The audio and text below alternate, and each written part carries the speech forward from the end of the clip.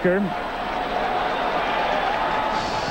setting up at the 7-yard line. On 4th down, they fake it to Walker and loft it into the end zone, and a touchdown to Novoselsky. Give me a break. You think Bob Schmelker, who called that play, is perhaps thinking he's moving on if it doesn't work? And it's popular in Pittsburgh.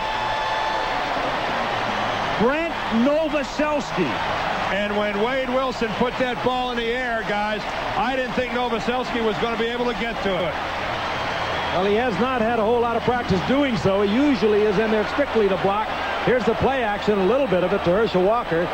Look at this effort. That's wide receiver all the way. And that is an absolutely perfect throw by Wade Wilson. Novoselsky's 2nd touchdown of the year. Here's Carlos for the extra point. And irony of ironies, Novoselsky started the season with Green Bay. Picked up on waivers by Minnesota and may have just put Green Bay out of the playoffs. A look at the call in Pittsburgh. And of course, you can imagine the reaction in Green Bay. Not nearly as jubilant as the Steeler faithful. A Dickensian pronouncement. Hello everyone, this is Tom Moore, better known to most of you as Purple Pain from VikeFans.com, and I'd like to welcome former Vikings tight end and special teams ace Brent Novoselsky to our Legends of the Longship broadcast series. Brent, we appreciate you joining us today, and how are you? I'm doing well, thanks, Tom. Brent, I know you retired from the NFL after the 1994 season and since have been at GCG Financial in Chicago. Can you tell us a little bit about what you do at GCG Financial? Absolutely. Like a lot of I went into the financial world. I do financial advising, insurance, investments. I deal with a lot of small to mid-sized companies, entrepreneurs.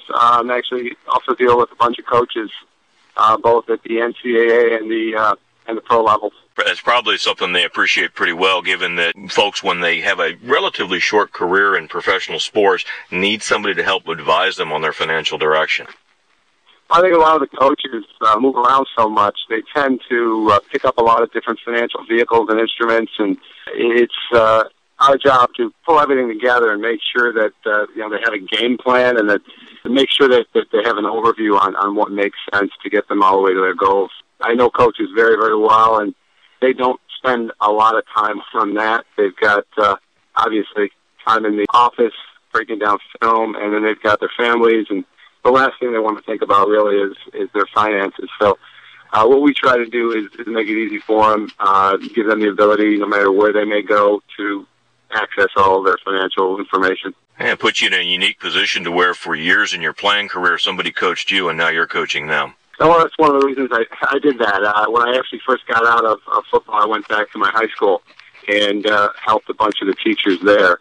I just believe in giving back, and those people were so important in my life. My teachers, my coaches, those are the ones that helped me get to where I've gotten to, and if I can give back to them, then that to me is come a full circle, and I love doing it. Recently, we interviewed an old teammate of yours, Todd Kalis, who's president of the Pittsburgh chapter of the NFL Alumni Association, and I understand you've been a treasurer for quite a while for the NFL Alumni Association in Chicago. What activities does your chapter participate in, and are you the only ex-Viking that's in the Chicago area?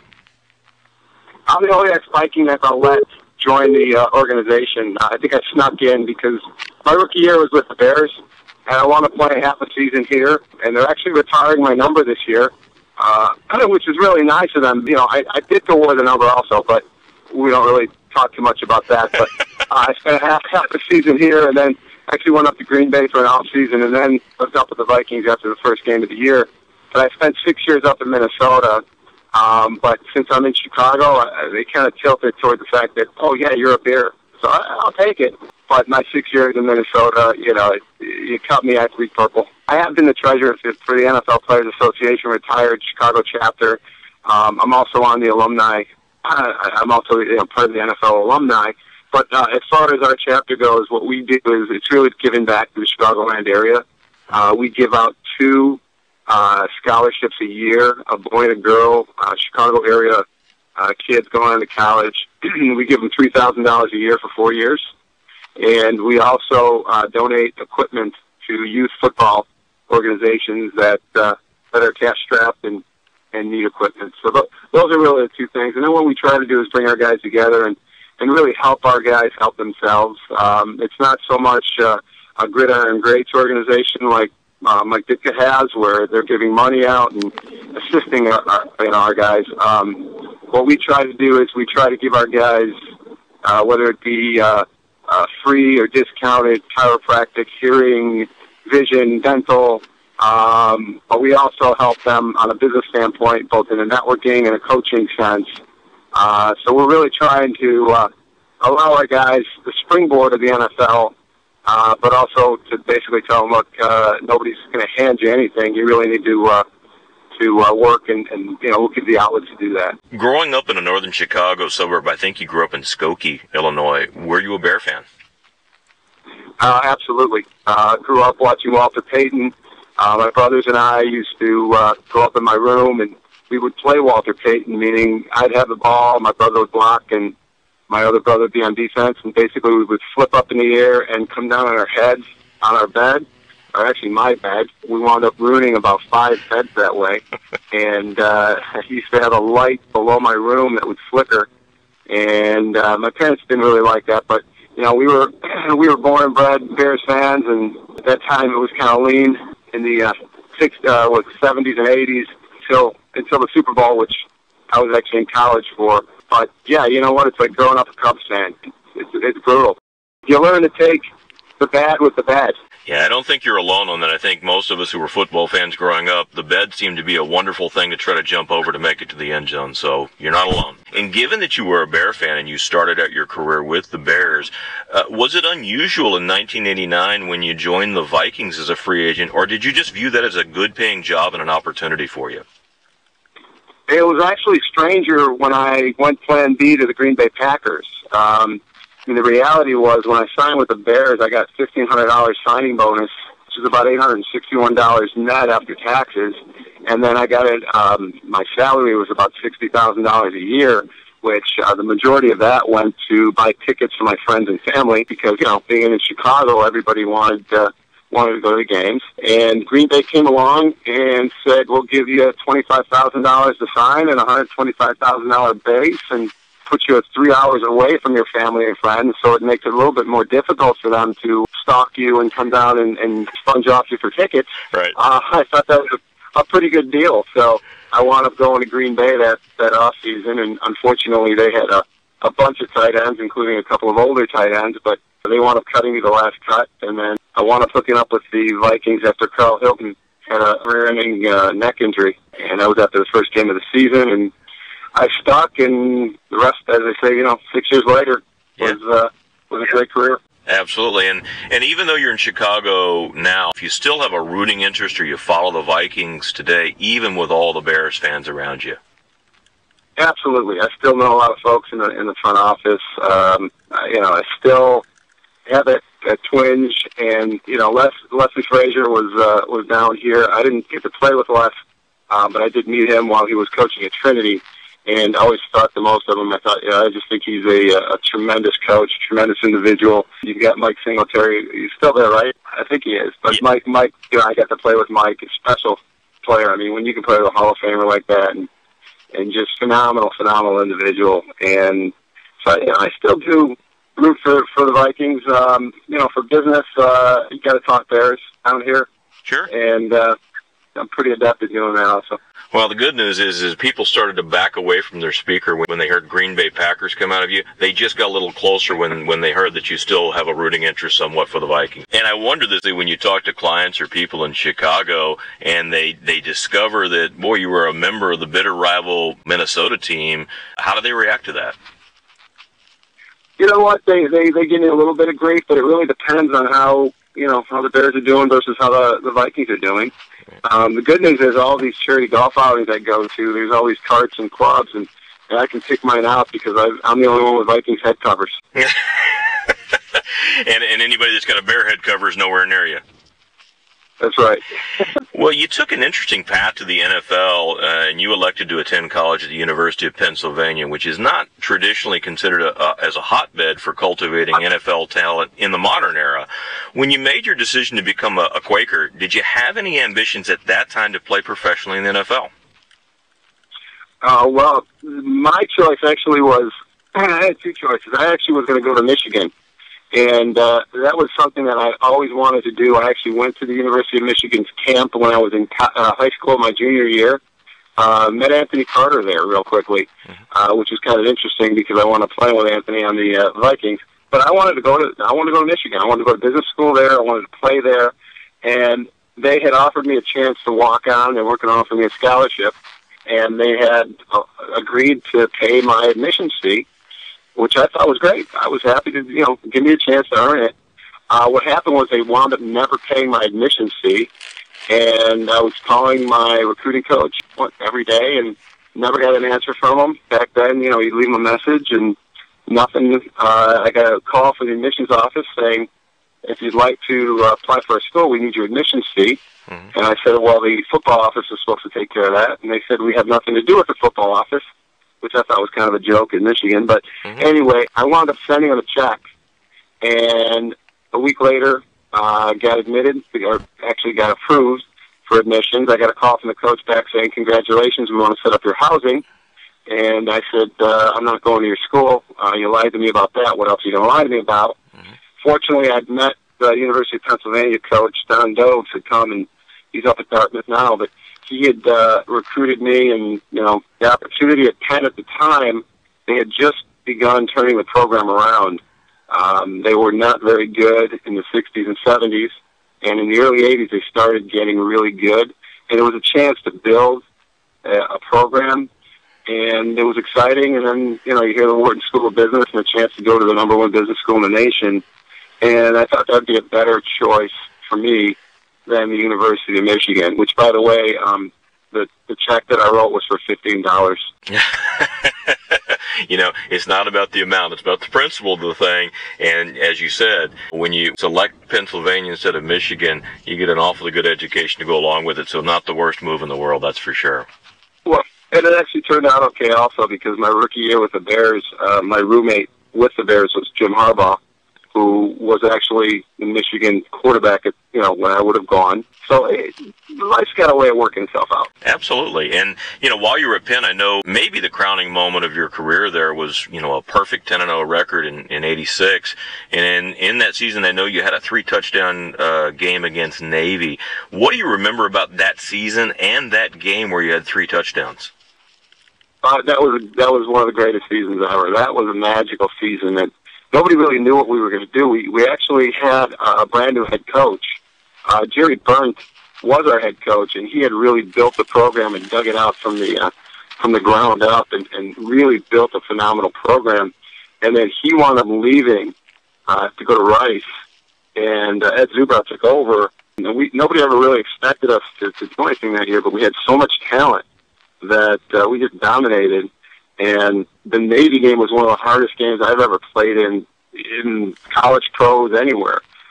Those guys were strong. They were tough. We just couldn't move the ball on them on the ground. We wound up taking it to the air, and was very fortunate to have the ability to catch a bunch of touchdown passes. And it still remains as one of the greatest moments coming out of that game. And just the feeling that we came in there and we beat the Academy. It was their homecoming.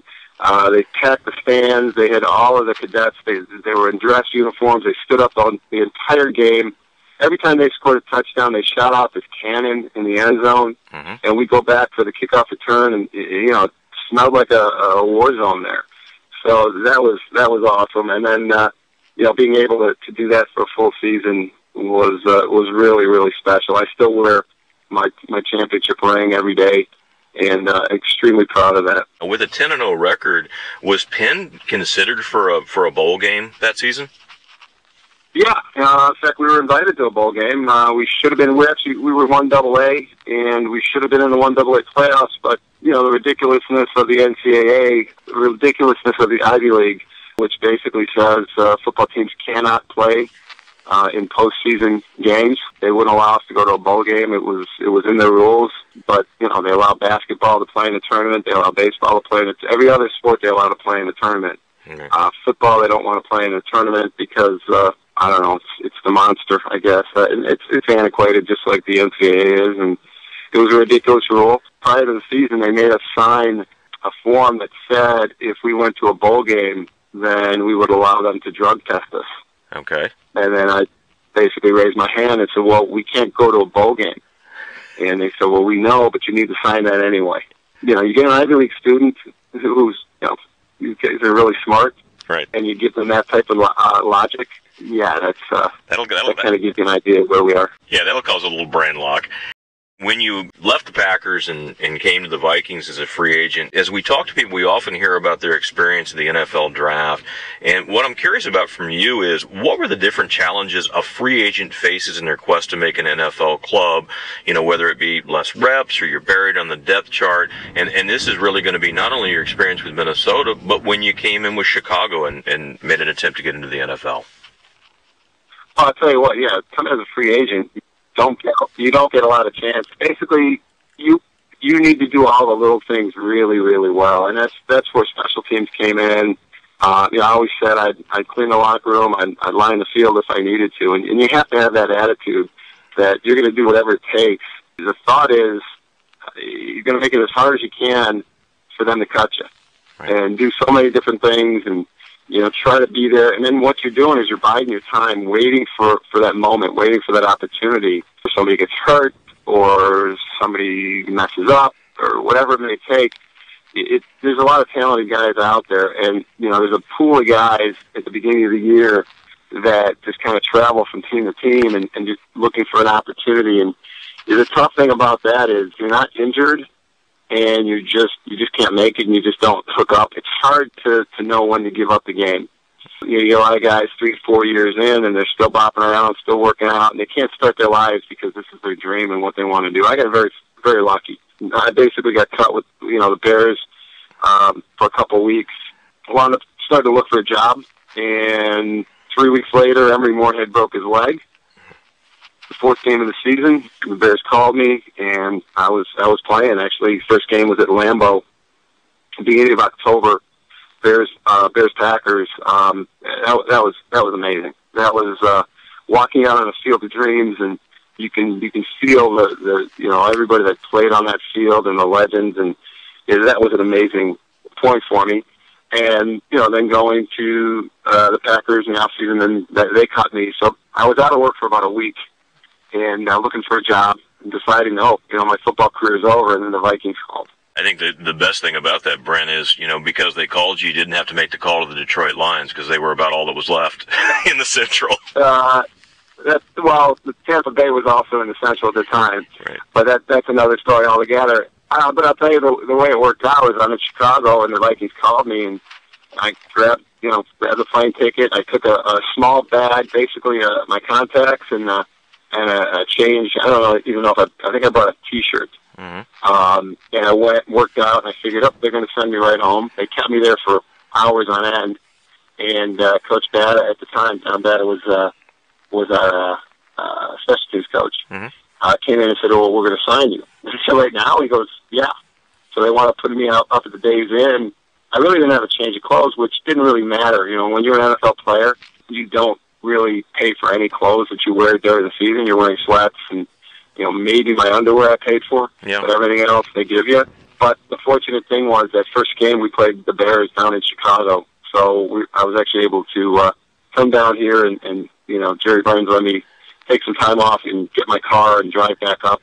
And then, you just do what you got to do. And probably that's when the family came out of the woodwork again and made all the ticket requests again. Well, the fortunate thing is it was much farther. It was a much longer drive, so what we would do is we'd have family come in every weekend, but you didn't get inundated.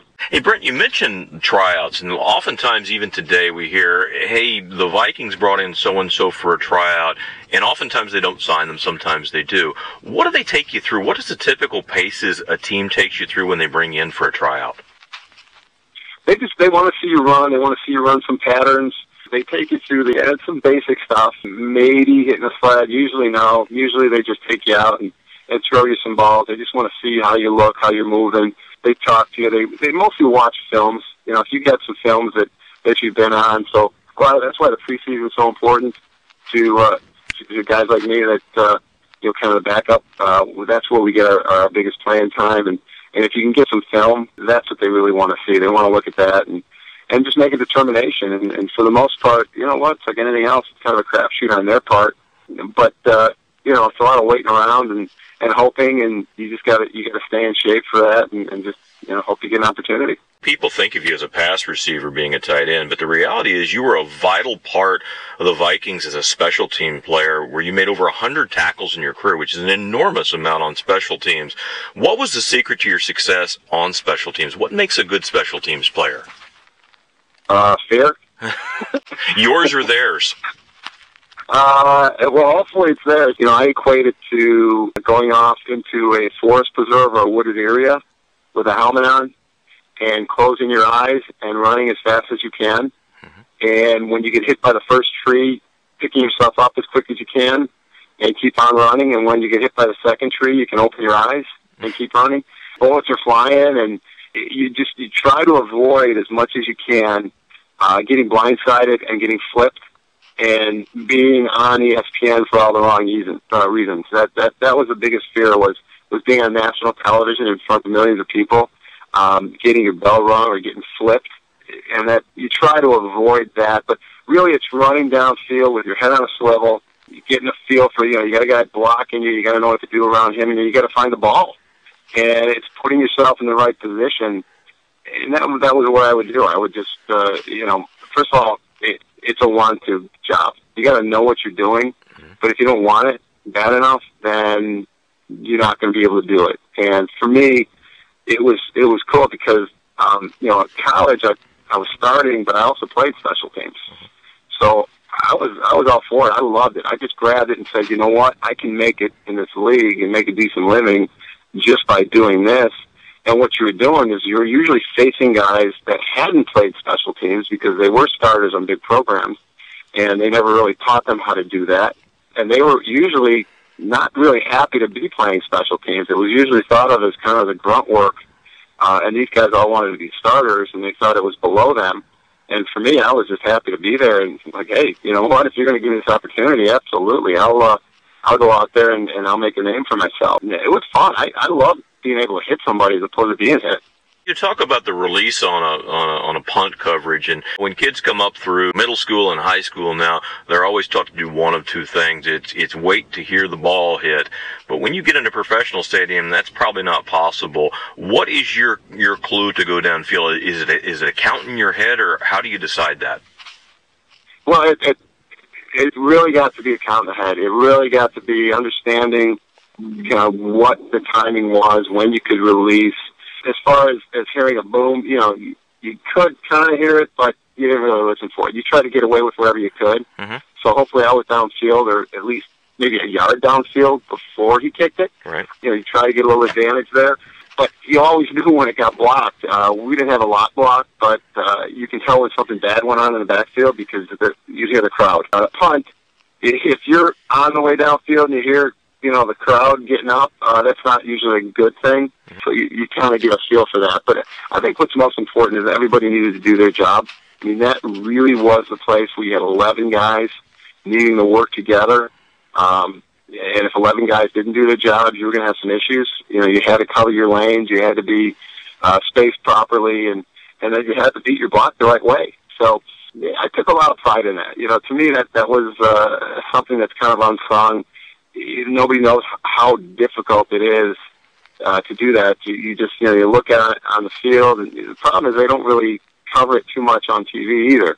You don't really see the intricacies of it. They kind of gloss over it, and here's a fair catch. You don't see all the work that goes into it, and that's a 40 to 60, 70-yard dash that you're doing probably 10 to 12 times in a game. And that's what really made, my lungs hurt after a game was how fast and hard I was running on every play. You just can't take a play off, not a special teams play, because that could be in a touchdown. And you're right about the attention. It's much like line blocking, is nobody gets to notice it until they decide to circle it and show something that went wrong. So so you mess up. It's a tough life. Well, even with all your special teams contributions, Vikings fans' most lasting memory of Brent Novoselsky was your 1989 season finale touchdown catch on a 4th and goal versus the Bengals that knocked them and the Green Bay Packers out of the playoffs at the same time and secured the NFC Central Division for the Vikings. On a scale of 1 to 10, the difficulty of that twisting over-the-shoulder catch had to be an 11. And I'm interested from you, can you give us your recollections about the play and the game, and were you always intended to be the primary receiver on that play? Yeah, I remember that game obviously like it was yesterday, and the cool thing about that is I made that catch probably a million times on my street in Skokie, Illinois, with a Nerf football. That was the one catch I used to practice all the time, the over-the-shoulder, get your feet in, put one foot down, drag the top of the other foot, and just focus on the ball. And I would make that catch a million times. We had practiced that play a bunch that year. What I would do is the night before the game, I would always, kind of lay in bed and visualize what I was going to do the next game. And I visualized making that catch. I think Jesse Owens said it, when they asked him, when did you know you were going to win the race, the 100-yard dash? And he said on the boat over when I visualized it. And I think that was the same thing that happened to me. I visualized it. I just knew I was going to make that catch. I was the primary receiver, but you got to understand, on that team, you had Herschel Walker, who was our running back that we gave up probably, 9, 10, 12, 18 people for. Right. I think we gave him our team jet. We gave him everything. So you got Herschel Walker. You got Anthony Carter, one of the greatest of all time. You got Chris. Chris didn't come that year, but you got Anthony. You got Hassan Jones. You got Steve Jordan, Pro Bowler. You got Rick Fenny, who was a workhorse, and then you got me. And the idea was I was always that third tight end, that H-back on the short yardage goal line. I always go in motion and pick up the cornerback or the linebacker on the outside, and this was the kind of play where I just sold out and made it look like it was going to be a run, and then broke to the corner of the end zone, and Wade Wilson just threw the ball up. And I remember looking back, and the white of the Metrodome versus the brown of the football, and I can actually, everything slowed down, and I could actually read the commissioner's name on the football. Oh man! And it seemed to be so slow, and I just watched it all the way into my hands, never realizing until I saw the pictures afterward that the linebacker that was actually taking me on the play had his hand on my face mask and was ripping my head back. So it was one of those moments in time where, everything came together, all of that hard work. That was hours and thousands of hours of catching balls and getting to practice early and leaving practice late and just catching, working on my hands. And, that was all effort, and then came together, and the fact that it put us into the playoffs and knocked the Packers out was a nice little topping. Well, never has a 1-yard pass in Viking history been so important, so it was great for all the fans, so we appreciate you giving us that memory. My pleasure.